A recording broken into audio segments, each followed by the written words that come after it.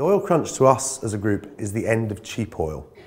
It becomes the time when it's no longer possible to produce enough oil to necessarily meet demand growth in some parts of the world. As demand goes up and up and up, and most of that is driven by the non-OECD countries or the developing countries, there has to be a limit at which we can put oil onto the market. And that, of course, then leaves a shortfall which leads to all sorts of crunches, not least the price and the economics that follow from that give us a crunch. Businesses will be impacted in many ways. People tend to think of oil as the stuff you put in cars, buses, trains, aeroplanes, lorries, etc. They don't think of all the ramifications that hydrocarbons have for the whole economy. You know, fertilizer is made from oil. Our goods and services that we buy in shops have a huge oil input into them. So if oil becomes more expensive, then we get to a situation whereby all business is impacted.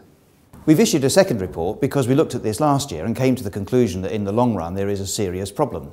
However, with the economic climate and the crisis that has prevailed over the last 12 months or more, a lot of people take the view that oil demand is dropping and therefore the whole question about reaching the peak rate of pumping is no longer an issue. In other words, it's gone away. We felt it was necessary to look at that again because the fundamentals haven't gone away, and in this report, this second report, I think we've made the case that whilst there's a short-term alleviation of the problem, the long-term problem still exists, and in fact the peak hasn't been pushed back very far. The one thing that could actually impact when this oil crunch might come would be a major economic recession. But of course, shortly after the last report, we had a major economic recession. So this report is now looking at the context of that, what that's done to demand in the world economy, what it's done to demand in countries like Britain, and also what that's meant for investment in new supply.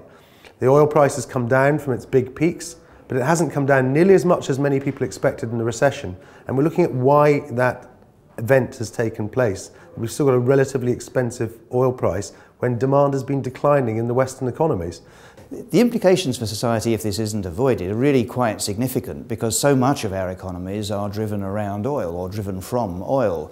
As the emerging world takes more and more oil to feed their own developing economies, then obviously the price will become much higher because there will be a shortage. That will affect all of us very directly. I hope the outcome of this report will be much more attention paid by government to this issue. This is an urgent, clear and present danger. And none of us are going to be thanked in 10 years' time if the UK economy is suffering inflation, balance of payments issues, and all the other things that could come from a world of expensive oil before our low-carbon economy, as the government calls it, kicks in a few years later. We're looking at the period of a crunch. We want to avoid the kind of crunch that came with the credit crunch by making sure that we plan for the possibility of an oil crunch. And if it doesn't happen, we will be the happiest people in the world.